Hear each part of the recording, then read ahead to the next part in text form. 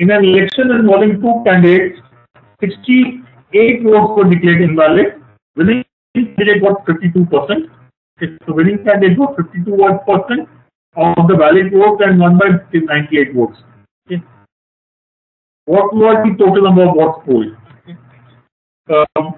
I am sure this question is not an issue for anyone. The winning candidate gets 52% of the votes. Okay. The losing candidate gets 48% of the votes. Or in other words, the difference between the two of them is 4% of the valid votes,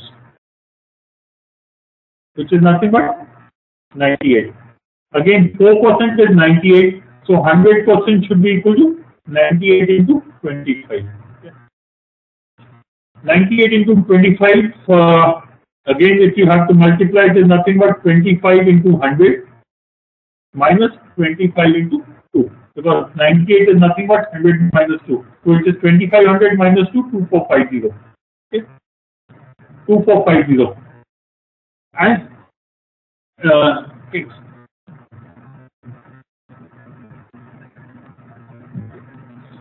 okay, so, okay, not able to understand, let me just repeat this part. The winning candidate gets 52% of the valid votes. In other words, the losing candidate, because there are only two candidates, the losing candidate got 48% of the votes. Or the difference between the two of them is 4% of the valid votes.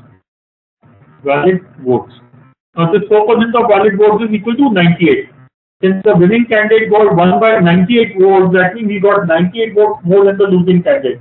So 4% of valid votes is 98, or 100% of valid votes is equal to 98 into 25. Which is nothing but 2450.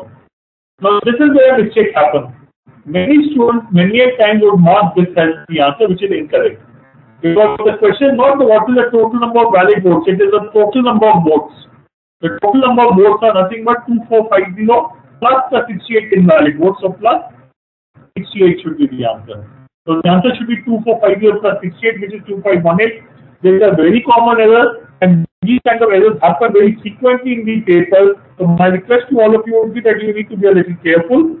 Look at what is the question asking for, and make sure you don't commit a.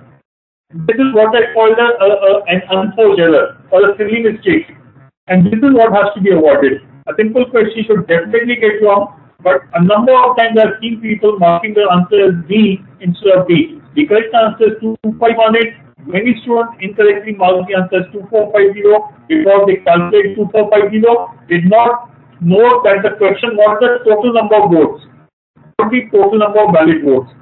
Total number of valid votes is 2450, this is valid votes. But the answer is total number of votes, which is this much. Okay. So how did we get 4%? How can you do this? Okay. Abhay is asking us how did we get 4%? The winning candidate got 52% of the votes. 52% of valid votes for the winner. So since there are only two candidates, that means the loser, the person who lost, would have got the remaining of the 48% of valid votes. Or the difference between the two is 4% of valid votes. 4% of valid votes, since the winning candidate got won by 98 votes, that means he got 98 votes more than the losing candidate. So 4% of valid votes is equal to 98. So I hope that clears it for you.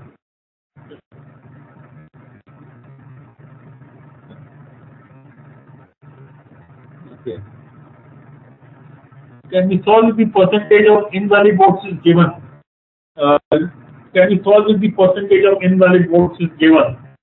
Yes, I think we can solve. If it says the number of or the percentage of invalid, for example, had it said that the percentage of invalid votes is 2%, that means 2450 would be equal to 98%. Okay?